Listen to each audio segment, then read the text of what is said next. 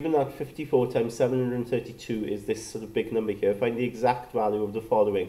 Now, because we're told this is true, right, we're given this, we can then use this calculation to determine these numbers here. And you just got to appreciate that 0.054 is actually 54 divided by like 100 or 1,000. We just have to see how many places that those digits have moved across to the right, or we could think of the decimal point, couldn't we? So if we think about 54, if it changes to 0.054, well, the decimal point is here at the minute, isn't it? So it's moved one place, two places, and three places.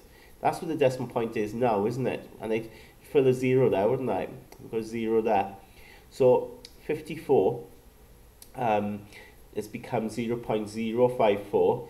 The fact is the decimal point then has moved three places to the left, yeah? Now, if the decimal point has moved three places to the left, okay, from changing 54 to this, so you've got to just think about our calculation here. From 54 to become 0.054, we've had to move the decimal point three places to the left. Well, we'd have to do the same then to the answer, okay? Because whatever we do to the left-hand side, we've got to do to the right-hand side. So the decimal point would move from here, 1, 2, 3. So the decimal point would go there. So we'd get 39.528. Okay, that's by changing this to this. Effectively, you're making it smaller, aren't you? When you change this to this, making it smaller. So that means the answer must be smaller. However, this has also gone smaller as well. So it's gone from 732 to 73.2. So think about where the decimal point, it's gone from here to here, yeah?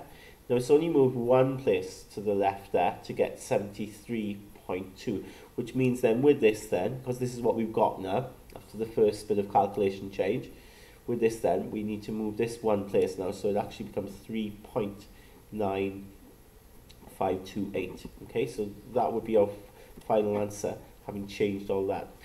Part B then, right, or part 2, what I want you to notice here is 54 is changed to 0.54, so we're going to do that here, okay, so 54, okay, has changed to 0.54, so the decimal point has moved two places, hasn't it, to the left, yeah, so it's moved two places to the left, so we end up getting 0.54. As is required. Now if it's moved two places to the left, that means we've got to move the decimal point two places to the left in our answer. Okay. However, you'll notice here they haven't done that. So what we do is we compensate. If we are moving decimal point two places to the left here, with regards to 732, we actually move the decimal point two places to the right. Okay, so it's there at the minute, it'll move two places to the right and it'll go there, filling these up with zeros. So effectively then you end up having 0.54 times 73200, and that will equal to 39528. So the 39528 has stayed the same.